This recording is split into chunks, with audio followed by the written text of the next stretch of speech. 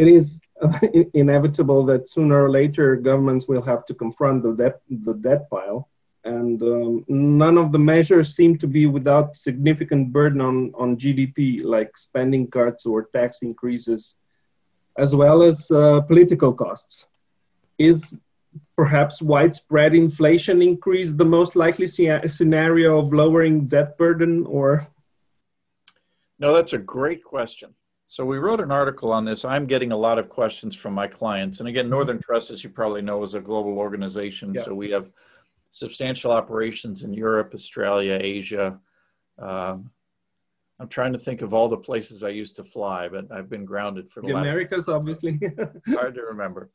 Yeah. So I have gotten a lot of questions because those of us who learned economics know that if there's too much money chasing too few goods, you get inflation. Yeah. I don't think it's as much a worry this time around, and here's why.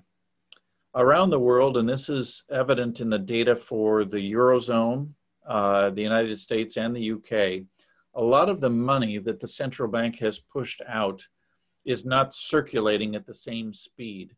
Mm-hmm. Banks are holding extra reserves. Yeah. Because the credit environment is uncertain. Mm-hmm. Household saving in a number of different markets is also up. Mm-hmm. So the precautionary steps that are being taken has prevented an excess of demand that can be inflationary. Mm-hmm. In addition, inflation around the world, at least in developed markets, was well below target. So most central banks have a 2% target, as you know. And most central banks were having a very hard time getting inflation up to that level. And the reason is technology, which is making things less expensive, including e-commerce. So it's a lot easier for you and me to shop around for a good deal on something online. Mm-hmm. And the number of products and services that you can get online is expanding every week, I think. Companies are becoming much more efficient in the way that they can deliver goods and services. I would add globalization has also brought down inflation in a lot of ways. And I think that many of those trends, with the possible exception of globalization, are probably going to get stronger in the years ahead and push inflation down further. Mm-hmm. Okay. So the other thing I point out, and sometimes I get pushback here, is that central banks, I think, are willing or want a little bit more inflation than we have today. Mm-hmm. But what if inflation did get, let's say, to almost 3%?